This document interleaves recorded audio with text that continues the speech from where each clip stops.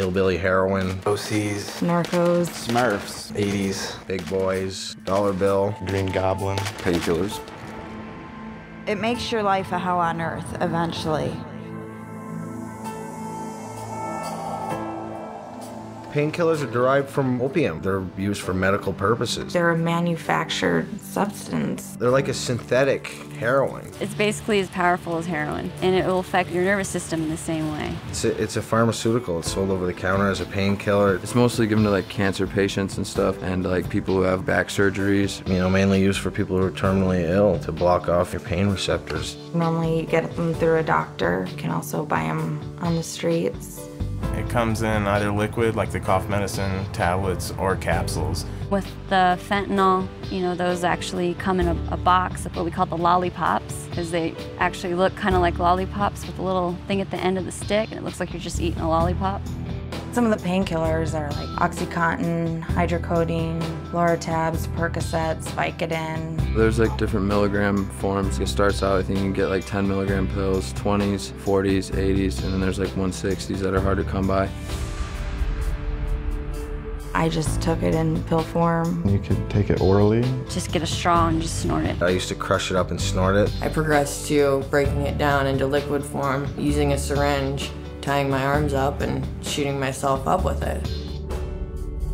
When I first tried it, I was 16 years old. I was probably 18. I was 21. I started painkillers at about 28. It was hydrocodone, a prescription painkiller. I'd first gotten it prescribed to me from a doctor. I was on prescription pain medication from my doctor and therapist for a long time, and then I just bought it off the street after that. I took the pain pills from a car accident. Had some medical issues that developed because of playing sports, and he prescribed me Loratab and Somas. Took it for a leg injury. I just thought that it was experimental, and I thought it would be cool to try. I was in the 9th grade in class. My buddy gave me an OxyContin. A group of friends in high school. It was the cool thing to do at the time. A friend of mine had told me about pain pills and how they made you feel, and I knew they were in the medicine cabinet.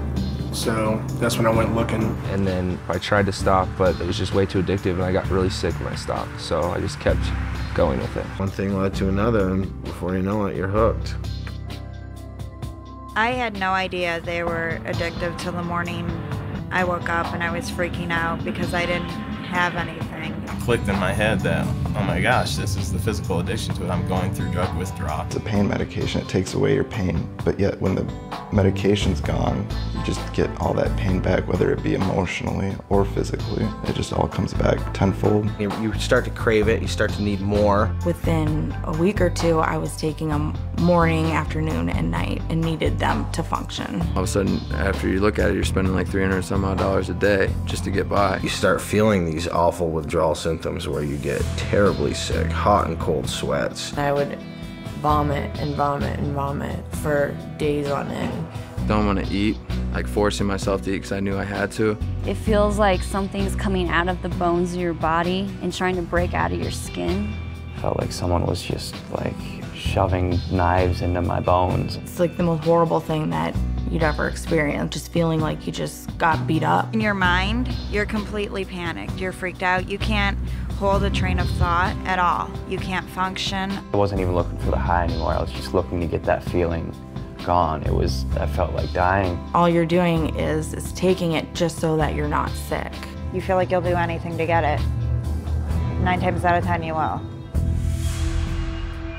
I had a choice to walk out a door and leave my life and my house and my wife, or stay and try and make things work and quit drugs. But I walked out that door. I just packed up my things and I left my kids with my parents. I left my family. I didn't tell them where I was going. And I went and stayed with a friend in this rundown hotel full of drug dealers and prostitutes. I was kicked out of my house 3 separate times. I couldn't believe that it happened to me. Like, for me to be homeless, sweaty, hungry, smelly. I was filling out fake prescriptions. You actually forged the doctor's signature. Next thing you know, a few months later, I was being arrested for fraud and forgery. At 20, I was in federal prison for 20 months. And federal prison is no place for anybody to be at 20 years old.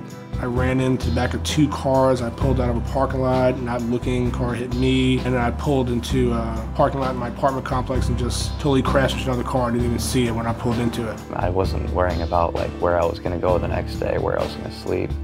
It was just all about getting high, and that was where my focus was. So I didn't have to face reality, so I didn't have to like look around me and see needles and spoons and blood all over me from shooting up. My daughter seen me passed out on the floor and not being able to wake me up, thinking that I was dead. Woke up 3 days later, covered in my own feces and vomit, to my parents rushing me to the hospital.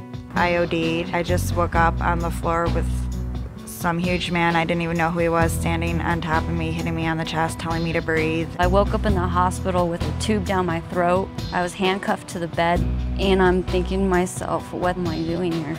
My dad had come to visit me. It's the first time I ever saw him cry, and that's when it really hit me, is not only what am I doing to myself, but what am I doing to my family? Destroyed my family. I mean, they love me and their family, and blood is thicker than water, but they can only take so much. It ripped my parents up. Like, they didn't, some nights I'd stay out and not call. They didn't know where I was at. I wouldn't accept their phone calls. I wouldn't go to Christmas. I wouldn't go to birthdays. I wouldn't go to family dinners. And I turned into someone who was just had no emotion, that was just almost seemed like they're dead all the time. At first, it's like it's okay to do. It's from a doctor, it's safe. No one told me that it was really addictive. No one told me about the side effects. No one told me anything. They just said this will take away your pain. They're little, small, round, colorful pills that look so harmless, when really it's just a death sentence. It sucks. When you're doing it, sometimes it feels good because you got a couple laughs with some close friends, but those laughs turn to tears very quickly. You lose track of your dreams and your goals, things that you wanted to accomplish and you want to do in your life. The only thing that's important is the drug, and then before you know it, you wake up 10 years later and you see all the time that you'd wasted. It's definitely not worth it. It's only going to take you down. It's never going to take you up.